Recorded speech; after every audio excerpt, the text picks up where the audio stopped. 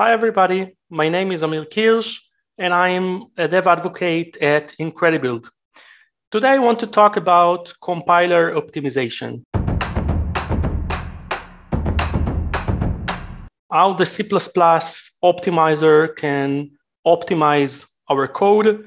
So let's just dive into a piece of code, and I will share with you my Colligu online compiler. Let's do that. I hope you can see my screen. And in this example, I have here a multi-threaded program. And there is a reason why I show you a multi-threaded program. I will explain shortly. We have here a function called adder, which adds number into the global variable sum. And the global variable sum is being approached here in this program from several threads in parallel without locking, which is not good. We know that. We have here a race condition, and the result can be anything. But the idea is to check what is the actual result. So sum is a global variable, as said, and adder runs a loop and adds some multiplication of the index I and some x into sum. And in the main, we launch 10 threads.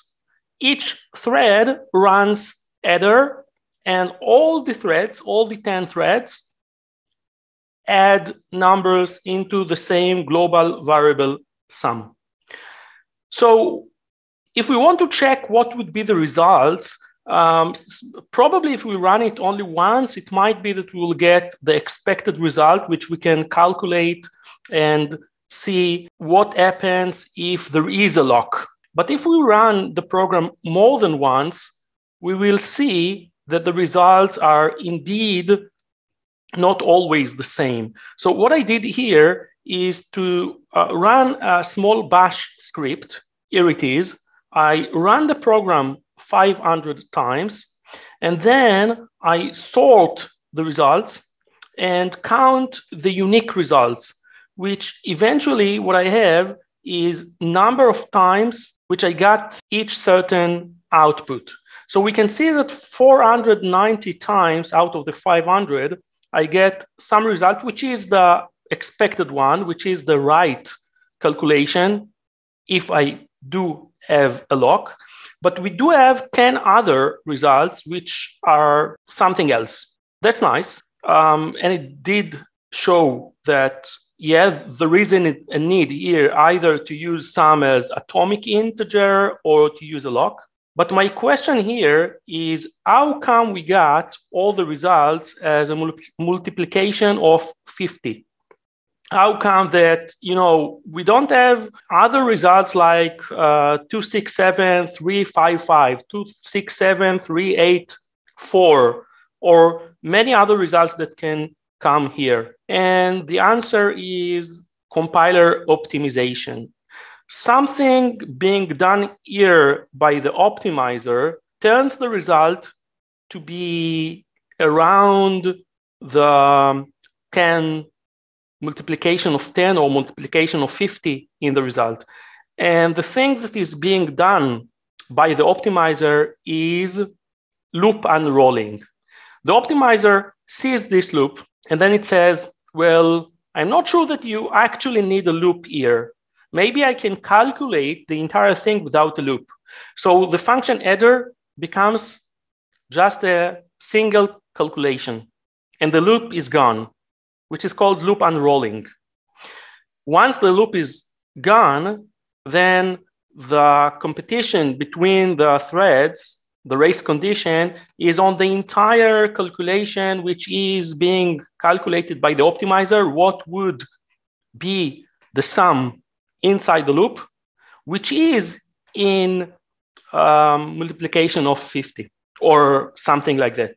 Now, can we check this theory? Well, we can.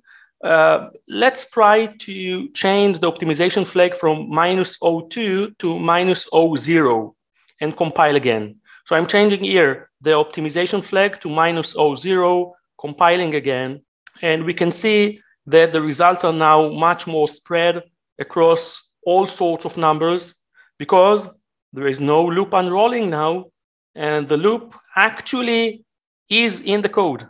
So we actually go into the loop, and the race condition now is on each addition inside the loop and not on a single calculation. And we do have most of the times the same number that we got before, but the others are quite more spread. If we go to see the assembly code, we can use Compiler Explorer for that, another online tool. And we can see that -00 and -02 on the same code results with different assembly code. With a -00, the adder function that we see here do have a loop. The loop is here. We see that we go to the code that has some calculation, and then there is a comparison here at this line. And if the comparison is greater than a certain number, then you continue. Otherwise, you jump back to the loop. So this is the loop that we see.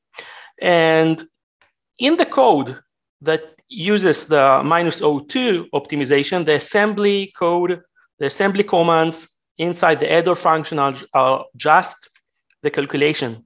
One line of calculation or 2 lines, 2 commands of calculation, and that's it, without any loop inside. So this is the loop unrolling that we see here. So we saw today the optimization done by the C++ compiler called loop unrolling, and we saw how it affects, in our example, a multi-threaded application. It didn't save us from a race condition because the race condition is in the adder function anyhow.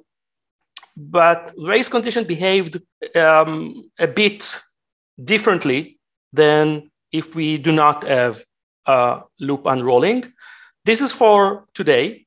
We will continue on in next talks to see what the optimizer can do for us. So thank you for listening. Thank you for being with us today. See you